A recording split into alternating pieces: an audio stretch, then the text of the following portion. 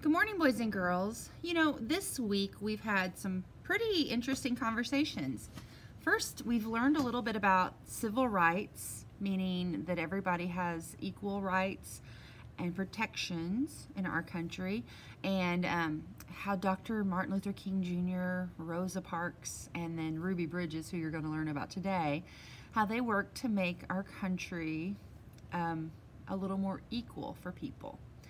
We also had an inauguration of a new president, which always brings with it, when we have a new president, it always brings with it a little hope for what kinds of things will happen.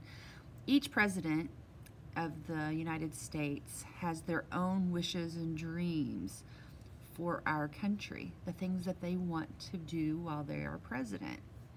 And Martin Luther King talked about a dream. I want you to think about what you dream about for our country.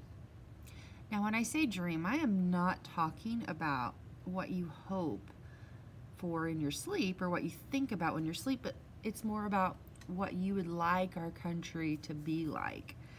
And for me, I would like our country to be a place where everybody has a home, nobody goes hungry, people are kind to each other, and where plants and animals and the earth are protected and taken care of.